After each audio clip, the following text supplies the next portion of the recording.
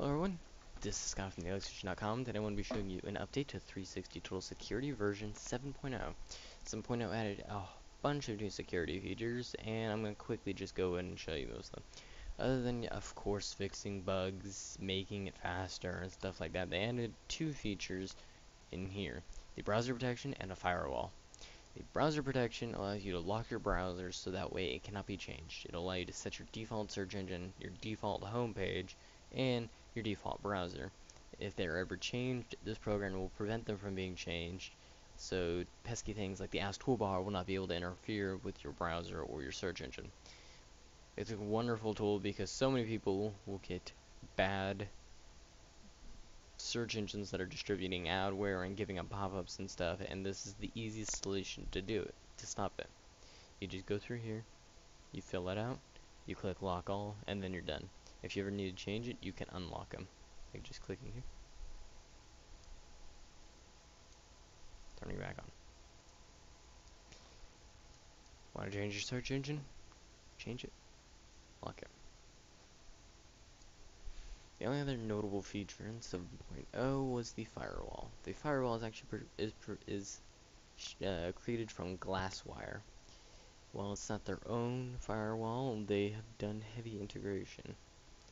Typically, the firewall does not have any built-in features with an antivirus. If you find any running processes like this, you can scan it, and it will give you a report.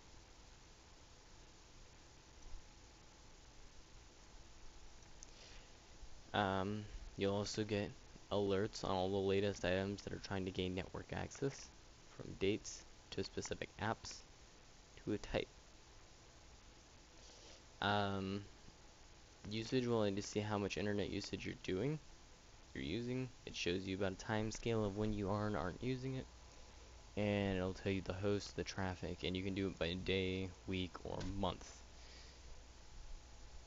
Great feature, allows you to get tons of information about what's using bandwidth, what's connecting to the internet, and what you can do to kind of minify the effects a bit.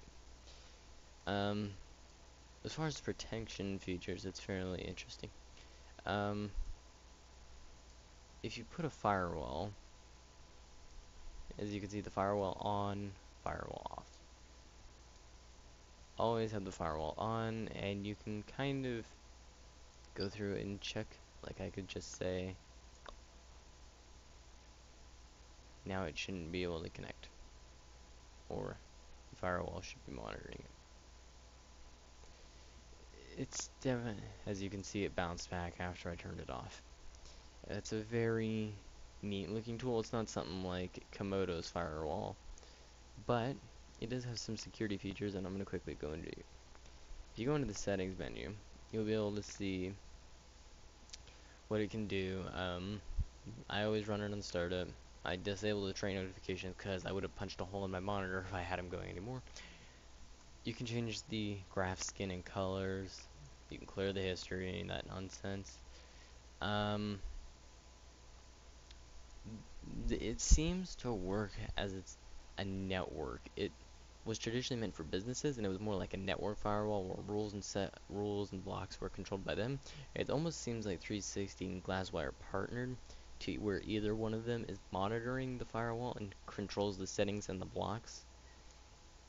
As you can see, I disabled, actually the allow remote access should be disabled. And if you go into the security, these are all the ones enabled by default. If you ever wish to add or change these, you have to unlock it, which will then prompt you.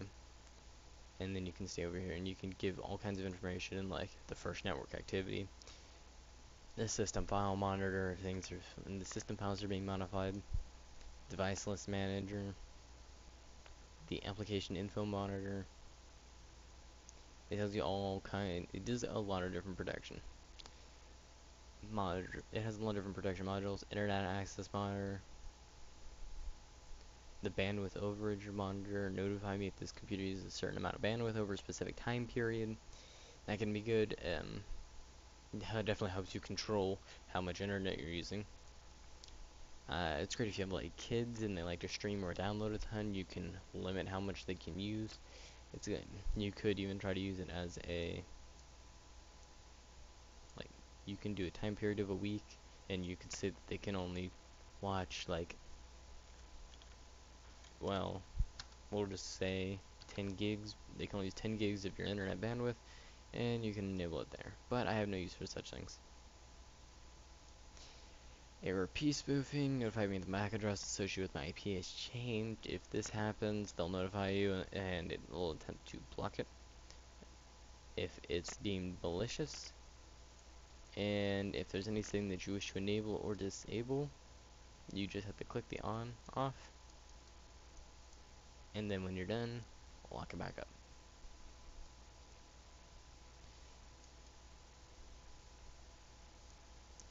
Definitely is not something everybody was expecting. I have it running with the Windows Firewall, and I've never seen any conflicts because it's not something like Komodo. It's not really blocking internet, it's just kind of monitoring it. It's just a monitor of what passes through your computer. I mean, if you want to, you can just everything.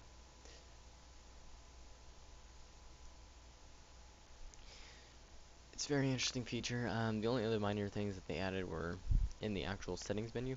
If you go into your settings, well, there are some couple other things. You'll be able to whitelist items in your speed and in the full check.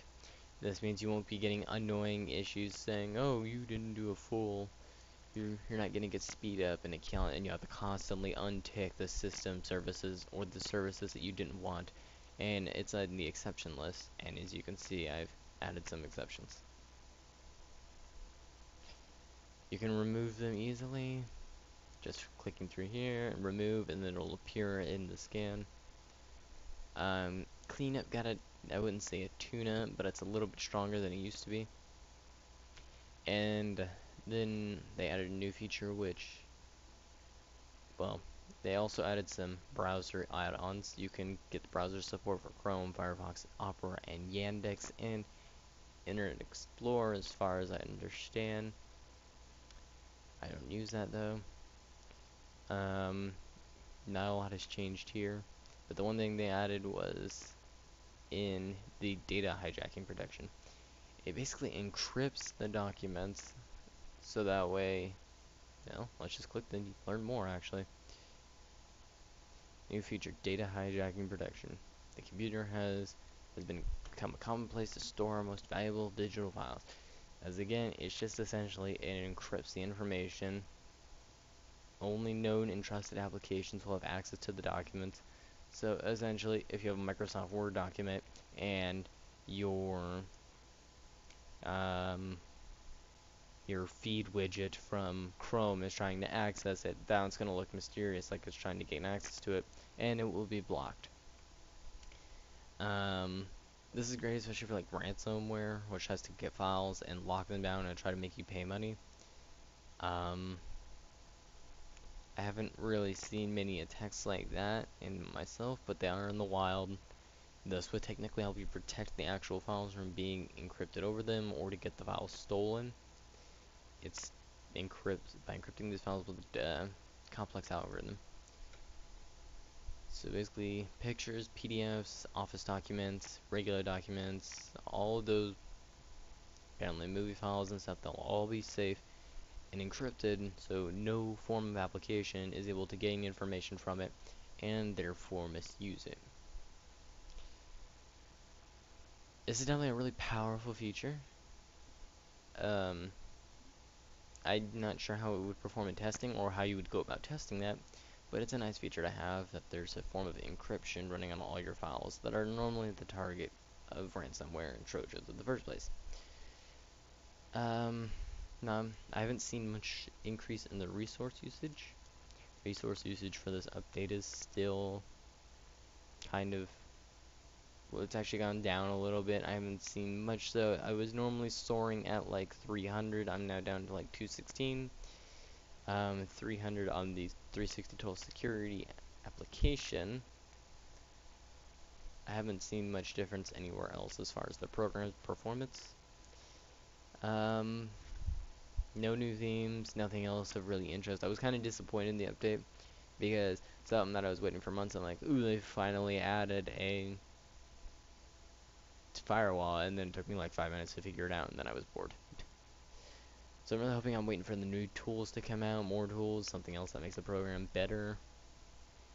So thank you very much for watching. Please stay tuned to the next video. If you have any questions, comments, concerns, put them below, and I'll make sure to help you out. Thank you very much for watching, and goodbye.